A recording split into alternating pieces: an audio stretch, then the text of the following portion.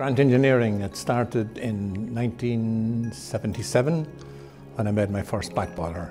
Prior to that I was installing heating and plumbing systems, and then I developed the high output back boiler in 1977, which then evolved into the triple pass back boiler, which at the time was by far the best back boiler and most efficient on the market. Then in the mid 80s there was an emphasis on heating by oil again, so I developed a triple pass oil boiler, which was very efficient. Like the big selling point for us at the time was everything we made was better than anybody else's. So the oil boiler we had was extremely good. But then that put me thinking about making a better boiler, and in 2002 I developed the condensing oil boiler, Vortex oil boiler.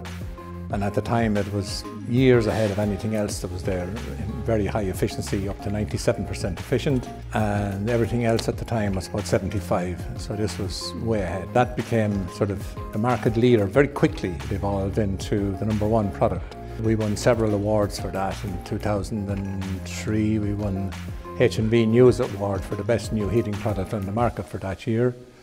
And then in mid 2010, there was no condensing wood pellet boilers on the market at that time that we knew of, and so I developed a Spira wood pellet boiler, fully condensing with efficiencies of about 95%, which was about 10% better than anything else that was on the market.